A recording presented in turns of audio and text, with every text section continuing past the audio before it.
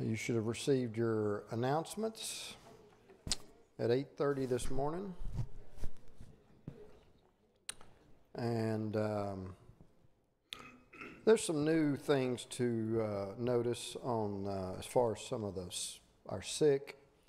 Jerry Bouchelon was discharged from the VA, but Methodist Transplant Clinic is going to take charge of his liver shunt.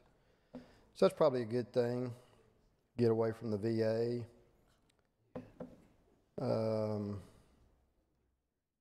Since they can't seem to know what they're doing or when they're going to do it. But it's the government, so we expect that. And John Gibbons, as you know, has had some heart rhythm issues, and he's having a nuclear stress test on the 19th.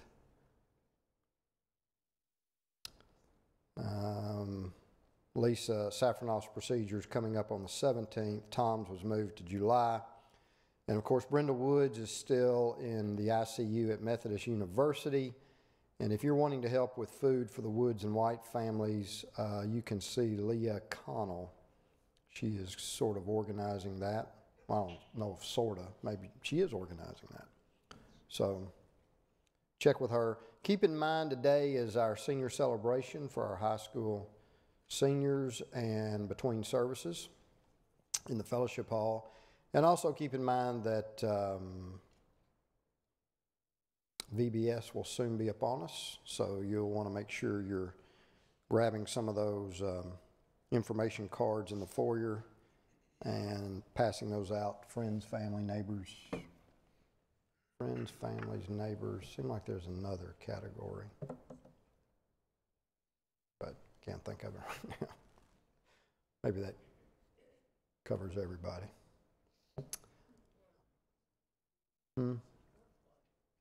Yeah, people at work. How about acquaintances? Not just friends, but acquaintances. All right. All right, let's get started with a prayer. Our Father in heaven, hallowed be thy holy and righteous name. Father, we are so grateful that we can assemble here this day, this first day of the week, to study together, to fellowship with one another, but especially to worship. We pray that all that we do today will be to bring honor and glory to thy holy and matchless name, and that we will worship in spirit and in truth. We're thankful most of all for Christ, who makes this possible. We're thankful for his great love and sacrifice and resurrection, for his ascension and now his rule at your right hand over his kingdom, of which we're members and citizens. And Father, we pray that all that we do in this life will be to expand that kingdom, to build it up. And Father, we ask your mercy and forgiveness of the sins that may stand amiss in our lives, for deliverance from temptation. And Father, a special blessing upon all those of our number that are sick and hurting and in the hospitals and undergoing various procedures and treatments. Father, help us to do our part to meet the needs of others and to take care of others, especially those of the household of faith. Father, we ask your continued blessings upon our nation. We pray for better leadership, more righteous leadership. We pray that as your people of your kingdom, that the conditions in this nation will allow us to lead quiet and peaceable lives. We pray for peace and free course for thy word in other nations as well, for the church in difficult areas. And Father, we pray that we can be the influence and the salt and the light in our communities that we ought to be. Pray your blessings upon the highest court of this land. Father, we pray that the rumors are true. We pray, and for those who consider the slaughter of the innocent to be their life calling, we pray for their repentance, and we pray for your patience with our country. We ask all these things through Christ's most holy and precious name. Amen. All right, we're in Acts chapter, what? 11. And we finished up our discussion last week when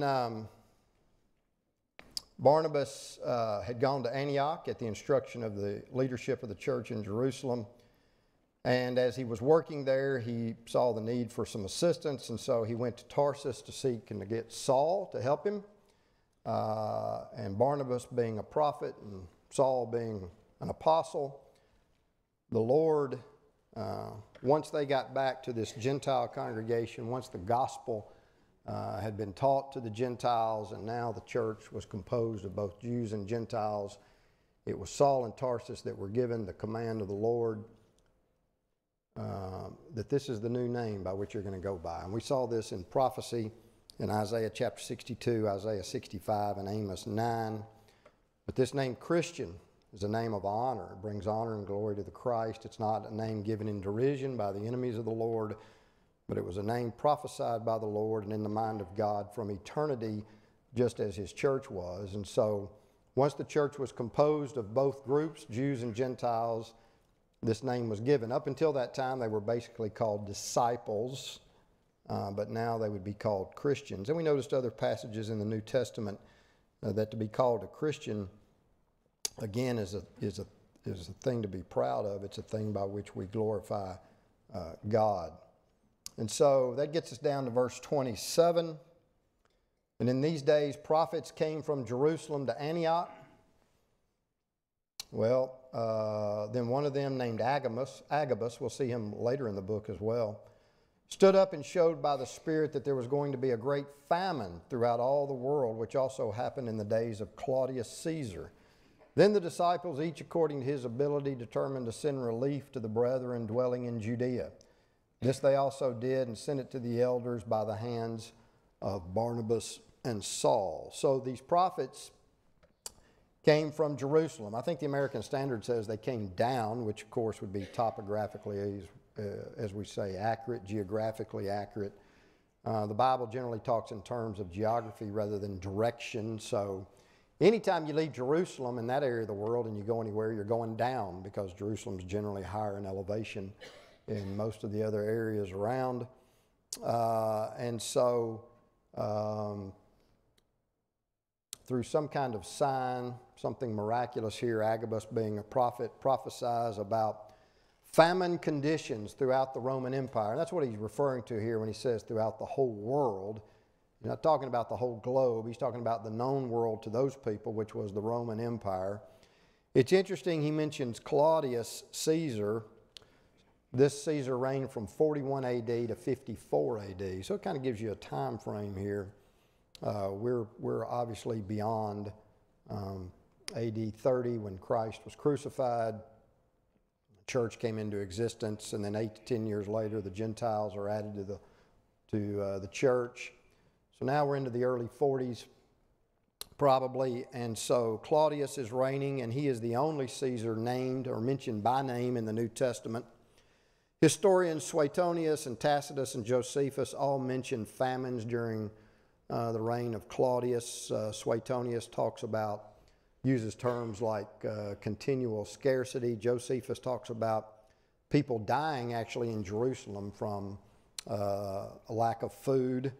And so Agabus, obviously, as a prophet of the Lord, is accurate in his prophecy. But notice they decided, the Christians there decided to each according to his ability to send relief to the brethren dwelling in Judea. That's consistent, of course, with 2 Corinthians 8, verse 12, which says that giving is acceptable as a person what? Has, not what he doesn't have, right? And so it was based on ability. And ability, of course, is a combination of resources and opportunity. And so it's interesting, it says that they're going to send it to the elders. This is the first time elders are mentioned in the New Testament, elders of the church. And so it would seem most likely, since he uses a definite article, the elders, he's talking about elders of a particular congregation. So if you're going to help the saints in Judea, then most likely he's talking about the elders of the church in Jerusalem. And it would seem they were probably in charge, perhaps, of supervising the distribution of this aid to other, perhaps, congregations in the region. And so sending it to the elders for them to supervise the distribution. Well, that gets us to chapter 12. And we have a renewal of persecution. We haven't really seen much of this since, Since who was converted? Right, since Saul was converted, things kind of seem to have died down for the church as far as that goes. But it says, now about that time, Herod the king stretched out his hand to harass, the New King James says. The King James says vex. The New King, or the ASV, I think, says afflict. I think the New American Standard says mistreat. So whatever word you want to pick, he wants to do some harm to the church. So he kills James, the brother of John. That's James, the son of Zebedee. Remember, the sons of thunder. And this is significant in that he is the first what? To be killed for the cause of Christ. First apostle. Right, the first apostle to lose his life over the gospel. And it says he's killed with the sword. According to Jewish law, there were only two crimes that warranted decapitation under the Jewish system. Eusebius, the historian, citing Clement of Alexandria, says that James was beheaded. Two crimes: idolatry or apostasy, and then willful murder. Now, which of those was James guilty of? Neither. According to the Mishnah, the victim was decapitated standing up. That way his head would fall to the ground. And that's been done that way a lot through the years when it came to decapitation, unless you were French and you were using a guillotine. And so he's beheaded, and that fulfills the prophecy of Christ in Mark 10:39 when he said, are you able to what? Asked the sons of Zebedee, or were they able to what? Drink what? Are you able to drink the cup of which I'm going to drink, the cup of suffering? And they said, we are. And they did. And this is the first incidence of that. And so James is beheaded. And this is interesting here because this is right up Herod's warped personality. This is Herod Agrippa I, by the way, grandson of Herod the who? The Great, who did what? Killed all those babies in Bethlehem, trying to hunt down the Christ child. He's also the nephew of Herod Antipas, who decapitated who? John the Baptizer. So you see a theme, a pattern here. We got a pretty bloody family. And he's part of it. He had been granted the title king by Caligula, given territories in northeastern Palestine, and in AD 41 he had also been placed over Samaria and Judea by Claudius. But Herod was a man who was unpopular, and it bothered him. I mean, he's one of these people that like to be popular, and he wanted the people to like him. He had kind of a groveling disposition and ambitious. Josephus says he was very ambitious to please the people. So this is obviously the Bible, accurate in all things. This is an accurate statement because he saw that it pleased the Jews. Hey, everybody likes me for that, so let's do it again. Then I'll get even more popular. So he proceeds further to seize Peter. Now it was during the days of unleavened bread. Now what is the feast? When does that occur? The Feast of Unleavened Bread. From your Old Testament knowledge, that is the week that occurs after the Passover. And why is it called the Feast of Unleavened Bread? That's all you're going to eat is unleavened bread, right, for 7 days after the Passover. And so Herod, more than likely here, is trying to, convey the impression that, he scrupulously honors the Jewish customs. Well, it's the Feast of Unleavened Bread, so I've seized Peter. That makes me look good. But in order to look really good, like I'm really following Jewish law, we'll hold him in custody until the feast is over, right? So when he had arrested him, he put him in prison and delivered him to 4 squads of soldiers to keep him. Notice, intending to bring him before the people when? After Passover. So we'll let the feast go by. I'll honor that. Then I'll bring him out and deal with him like I did with James. And I can't help but to think this is a little bit of overkill. You know, Peter's a retired fisherman who's now a preacher, and he's been guarded by how many soldiers? 4 squads, which is what? 16. He's got 4 soldiers taking 3-hour shifts round the clock to guard him. And he's in chains. That seems a little bit of overkill for Peter. Like he's some real bad desperado. Peter was therefore kept in prison, but constant. My Bible says,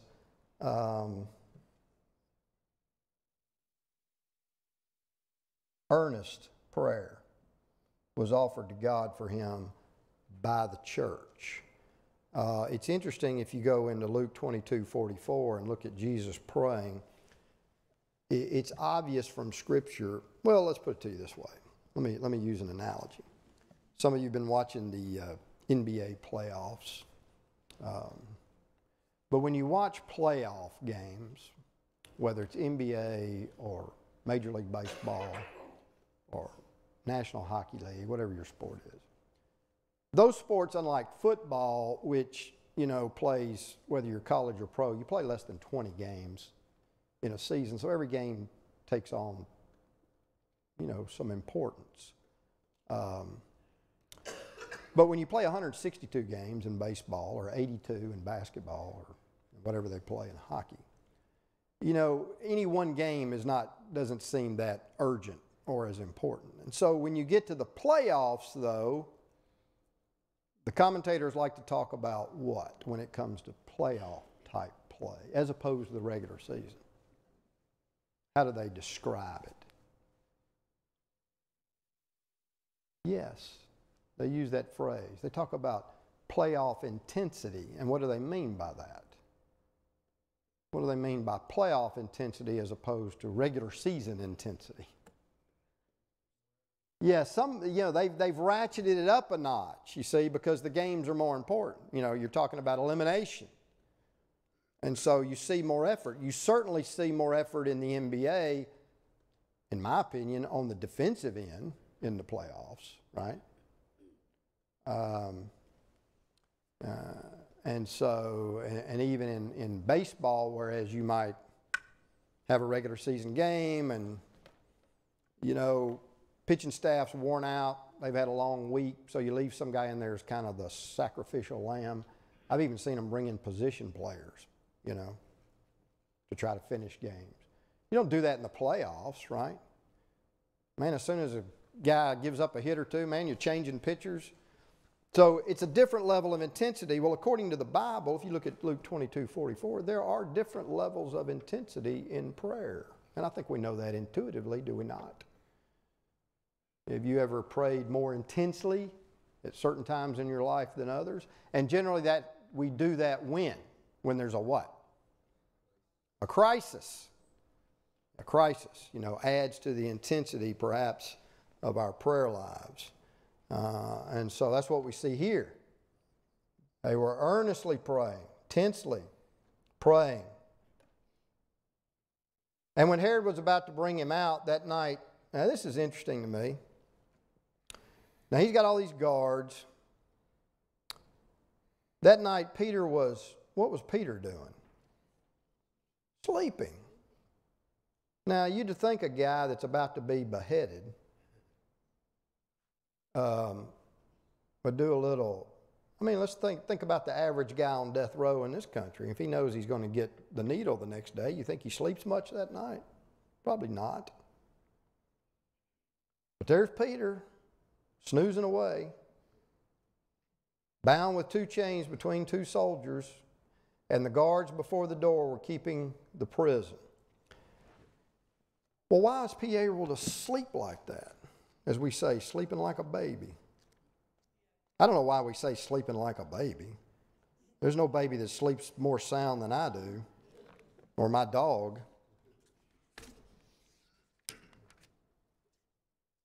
Why was he able to sleep like that? Obviously, because of his great faith, he wasn't worried. You know, okay, if I live, that's fine. But if I don't, that's fine too.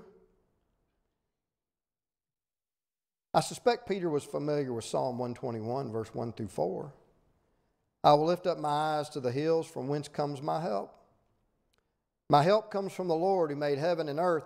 He will not allow your foot to be moved. He who keeps you will not what? Slumber. Behold, he who keeps Israel shall neither slumber nor sleep. So when I'm sleeping, when you're sleeping, what's God doing?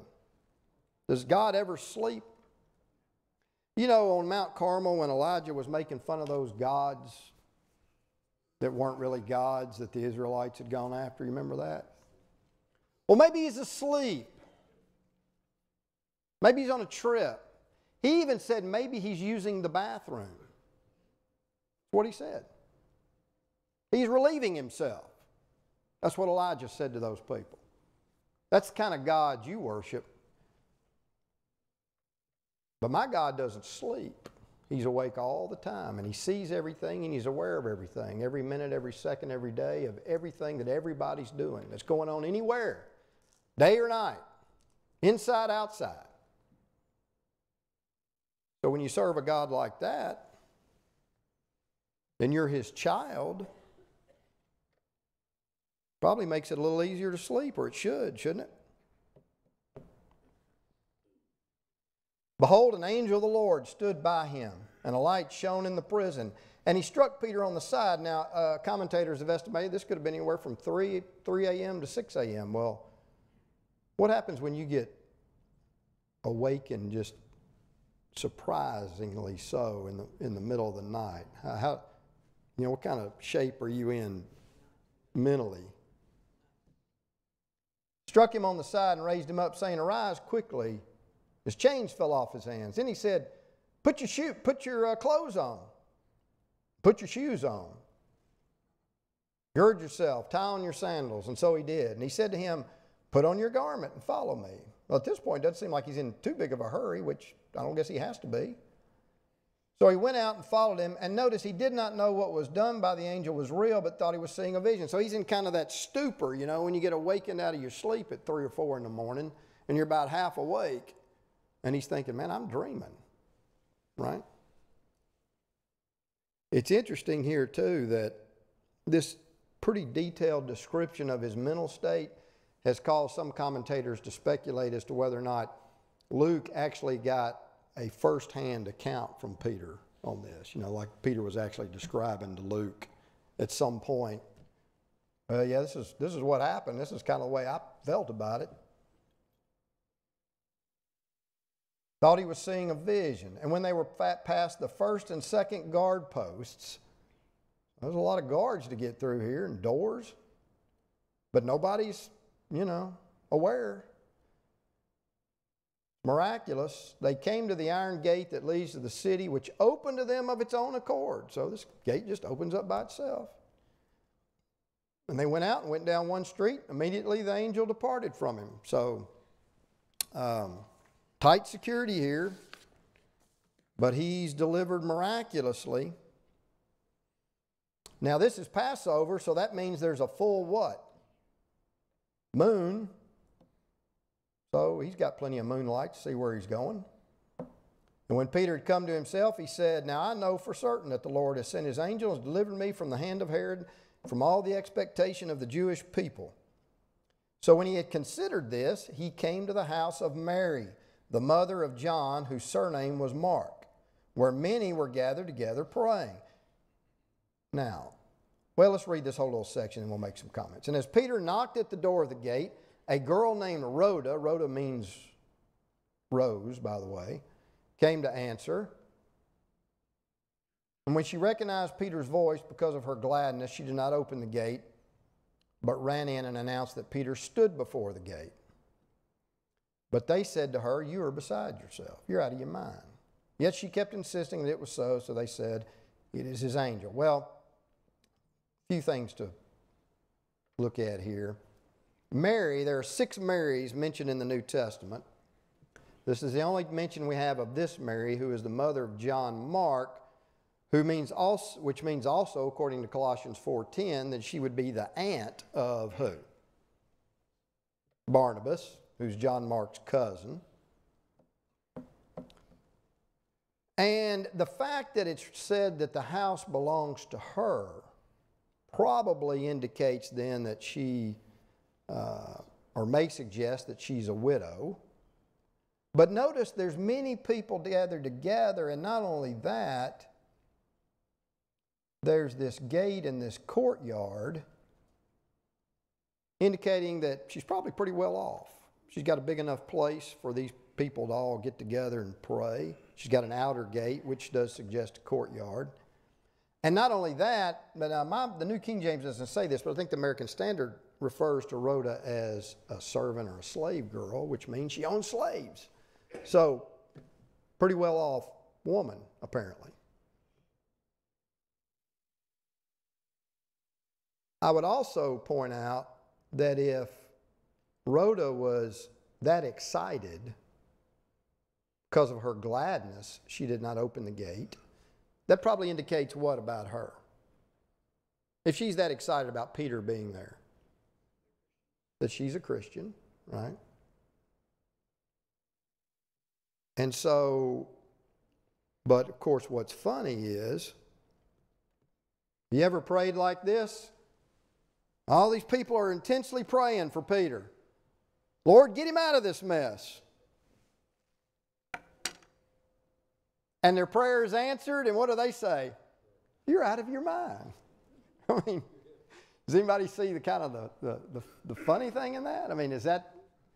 So you're praying for this, and then when it happens, you don't believe it. We ever pray like that sometimes? We pray, but yeah, we don't really expect anything to come from it, kind of thing. So there he is, though. They suggest it's his angel. Now, the Jews did believe in personal, at least at this point, guardian angels. And that's reflected in this statement. That does not mean the Bible teaches that. In fact, you can't find that.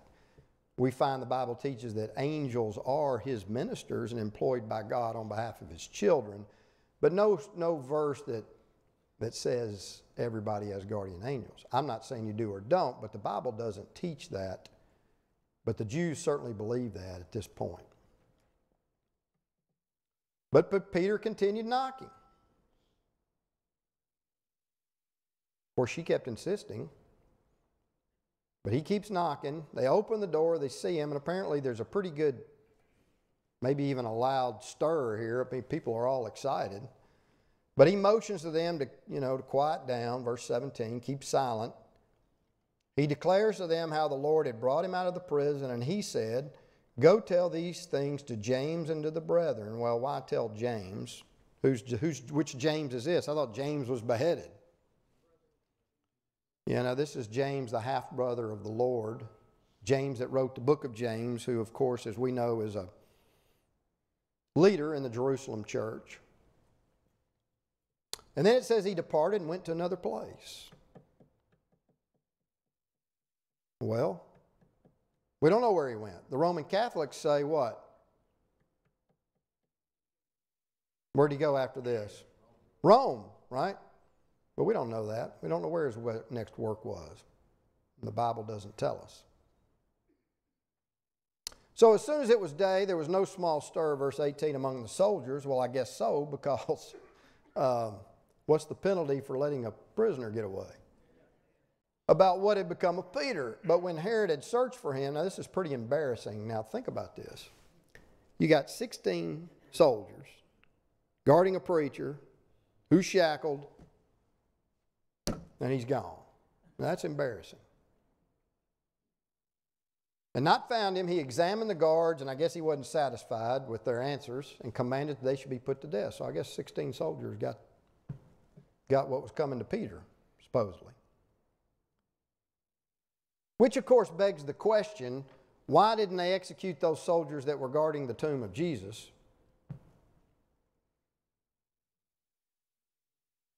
And why didn't they execute the soldiers when, back in about, was it Acts chapter 3 or 4? The apostles were all in prison, right?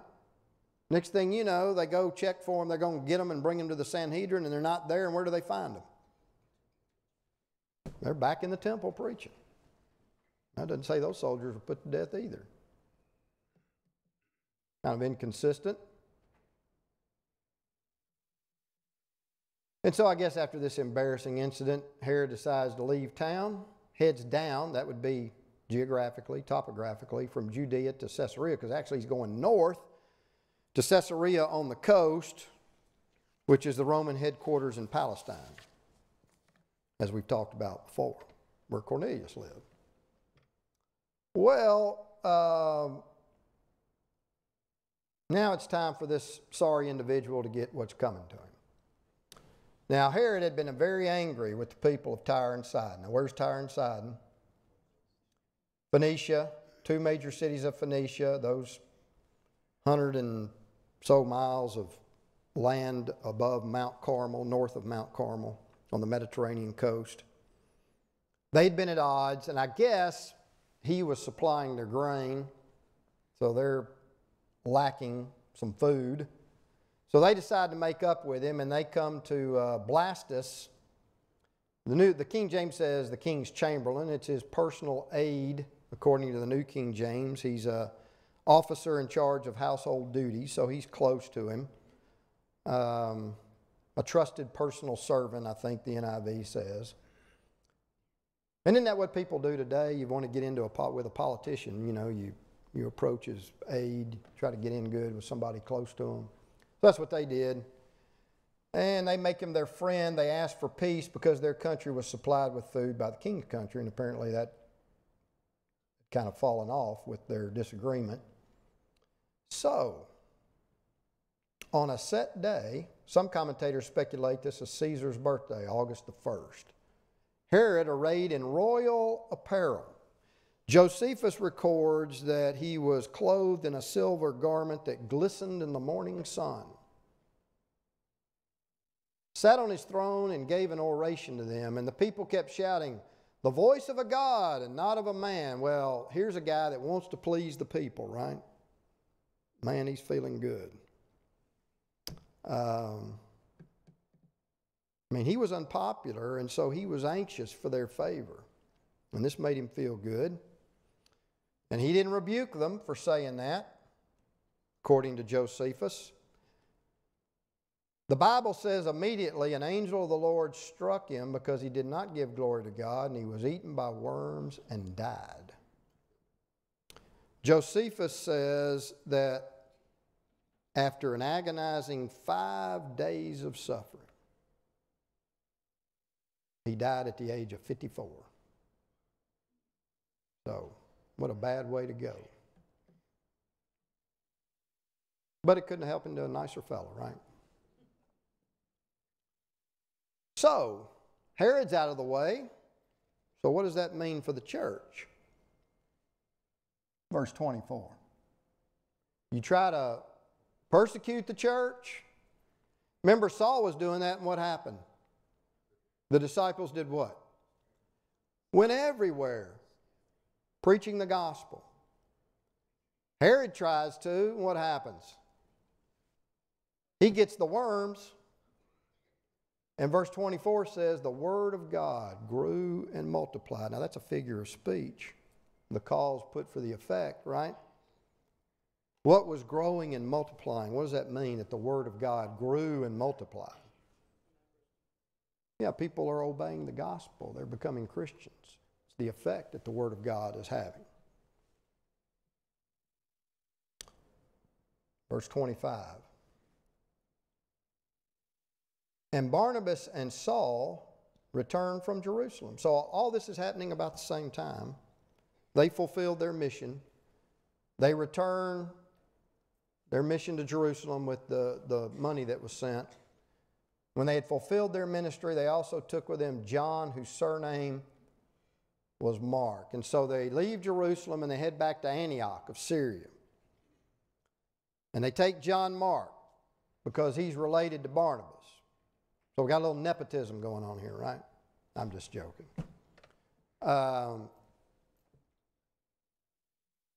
John, Yohanan, Yahweh has shown grace. Mark, Marcus, is a Roman name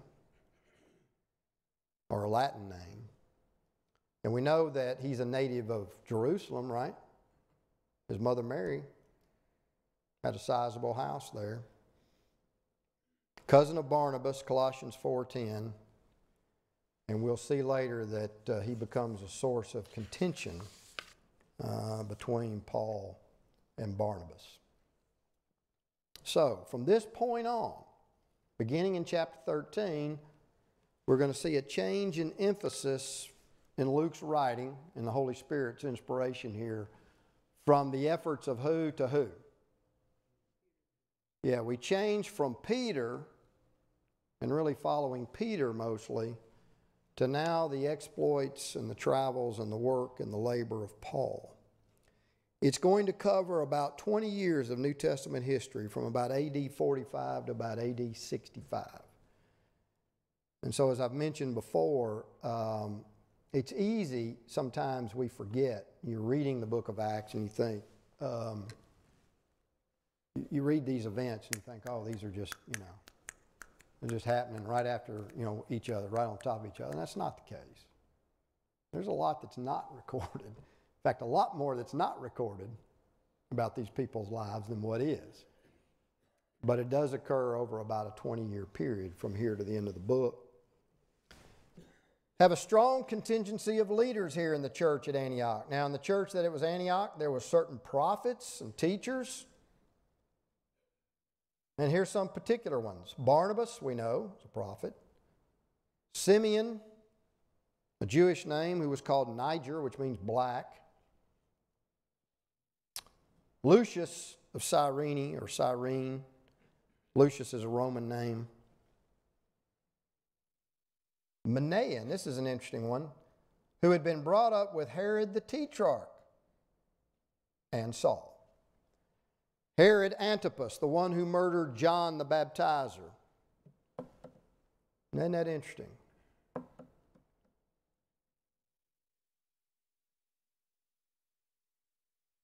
I know we don't have any families here, or you don't know of any families where one person is a real strong, devout Christian and the other could just care less about it. You don't know anybody like that, do you? Or friends. But that's the way it is in the world. And that's what Jesus said, right? A man's enemies will be those of what? His own household. And so that's what the gospel does. It divides. People think division's always bad, and it's not. A lot of times it is, but it's not always. And so here's two fellows that were brought up in the same household, and now one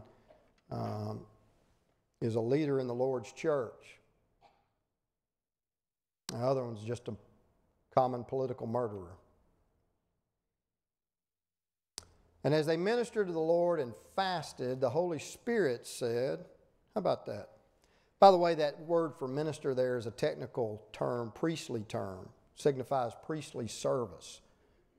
Well, who's the temple of the Lord today? Church is. According to 1 Peter 2:9, we're all what? We're all priests. Christ is our high priest. We're all priests. So while they're performing priestly service to the Lord and fasted, the Holy Spirit said, fasting, by the way, is what? Abstain from what? Food and water. There's no direct command in the New Testament that says you have to fast, but people did it for spiritual reasons.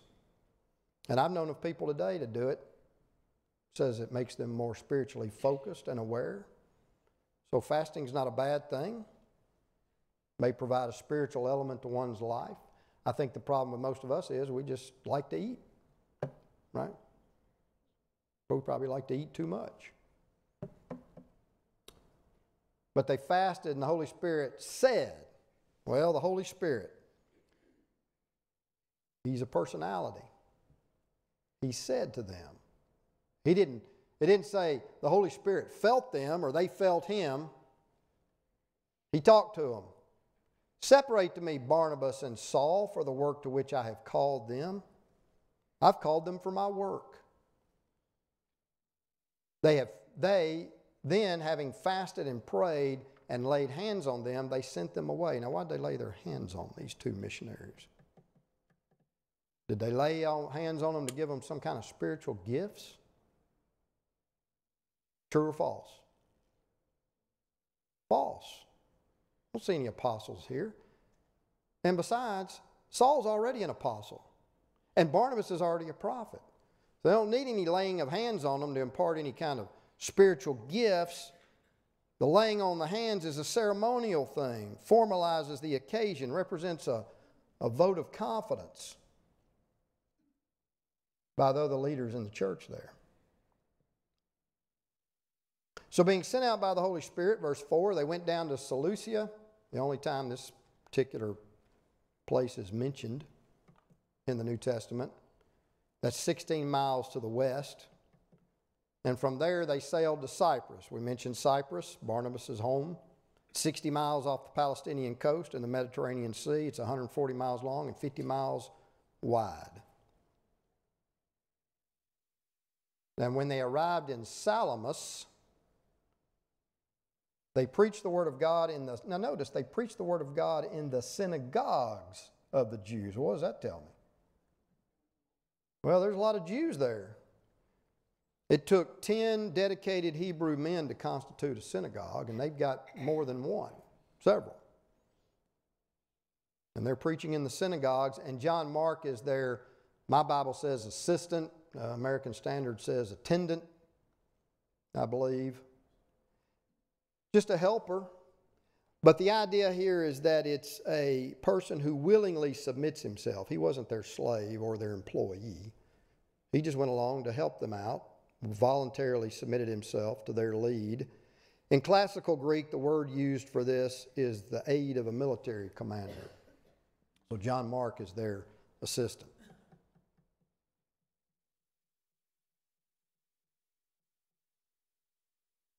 Now, when they had gone through the island to Paphos, they found a certain sorcerer. Well, we've seen sorcerers before. So they go 90 miles across the island to the southwest coast to Paphos, which was the seat of the Roman government on the island. Also noted for its worship of a goddess called Paphion, who is identified with the Greek Aphrodite. And they come upon this false prophet, which is kind of curious, a certain sorcerer, which is kind of curious to me because he's Jewish. So we got this Jew who's practicing sorcery, believes he has some kind of magical power, and we've run into that before, Simon. But this guy's name was Bar-Jesus. What does that mean, Bar? Son of. He's also called Elymas, which is Arabic for wise. And notice he's with the proconsul.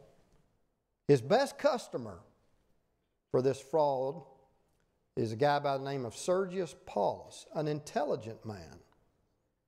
This man called for Barnabas and Saul and sought to hear the word of God. What was a proconsul? What was a proconsul in the Roman Empire? He was the administrator of a senatorial province. Provinces in the Roman Empire were divided into senatorial and imperial. That is, they were run by the Senate or they were run by the emperor. And if you were the administrator of a senatorial province, you were called a proconsul. If you were the administrator of an imperial province, you were called propraetor. Now, there used to be critics of the Bible that said, there wasn't any proconsul on Cyprus at this time. This was an imperial province. The fact of the matter was, Cyprus went back and forth between being an imperial and a senatorial province. And the interesting thing is that eventually there was some archaeological evidence found with Sergius Paulus listed as, guess what? Proconsul of Cyprus. So his position and name were confirmed by archaeology. Well, we'll read more about this interesting account because there's something unusual about this miracle that we're about to see. What is it as we leave? What's unusual about the miracle we're about to see as opposed to most miracles? It's a punitive miracle, not a benevolent one. Just about all miracles we read about in the New Testament are benevolent. They help somebody. This one actually punishes somebody. So think about this as you leave. The next time you run into somebody that says they can perform miracles, well, yeah, I can fix somebody's strained muscle in their back. I can fix their headache. Well, can you strike your enemies blind? That's the question. Can you do that? I'd like to see that one. All right, we'll pick up there next week.